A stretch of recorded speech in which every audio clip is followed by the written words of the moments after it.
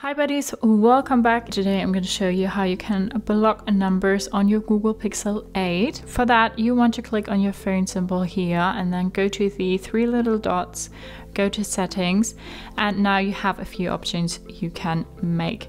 So first thing, you can go to caller ID and spam, and you can see to turn on the See Caller ID and Spam ID, identify businesses and spam numbers, and you can also turn on the filter spam calls, so prevent suspected spam calls from disturbing you.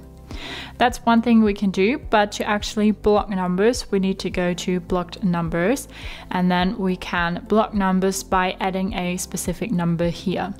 You can also turn on the unknown, so block calls from unidentified callers, but then every unidentified caller won't be able to reach out to you. So if you have a specific number, you can say add a number and then put in the phone number here and then say block. You will have the option to unblock that number if necessary. So that's how you can block numbers on your Google Pixel 8. Hope you liked it, hope to help. If so, thumbs up, share and subscribe, and I hope to see you next time. Bye.